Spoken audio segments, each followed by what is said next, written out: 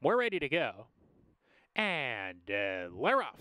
Tony Two Pocket rockets out of post position number 3 and goes to the front from the favorite. Sadie Bluegrass takes the second spot and presses the pace. Ion Tiger retreats off of them. She's now third with Go Smiley Go. Rose Princess second to last early. And Samara's at the back of the field, 5 lengths off the leader. Tony Two Pocket leads by a half length. Sadie Bluegrass right there on the outside, close up. And those two open up on the competition. A length and a half back to another pair. Go Smiley Go inside of Ion Tiger in a space of 2 to Samara. Sticks her neck out, claims 5th. Rose Princess still inside of her. Around the far turn, Tony Two Pocket has to keep pace. Sadie Bluegrass creeps in alongside and appears to be going strong.